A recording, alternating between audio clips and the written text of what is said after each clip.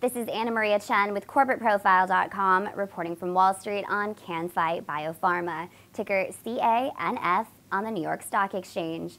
Can-Fite is a biotechnology company with a pipeline of proprietary small molecule drugs that address inflammatory and cancer diseases.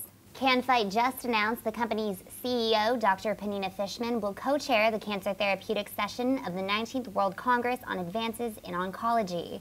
This conference brings together researchers and key opinion leaders from around the world to learn about and discuss the latest developments in the fight against cancer. In addition to co-chairing the Cancer Therapeutics session, Dr. Fishman will also deliver a presentation regarding Can-Fite's drug, CF102, for the treatment of liver cancer.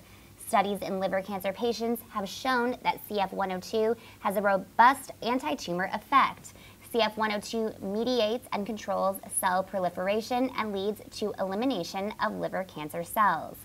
CF102 is now entering phase 2 trials in the US, Europe, and Israel for the treatment of hepatocellular carcinoma, the most common form of liver cancer. The US Food and Drug Administration has granted orphan drug status to Can-Fite's CF102 for this indication, and Israel's Ministry of Health has approved CF102 for compassionate use in liver cancer patients.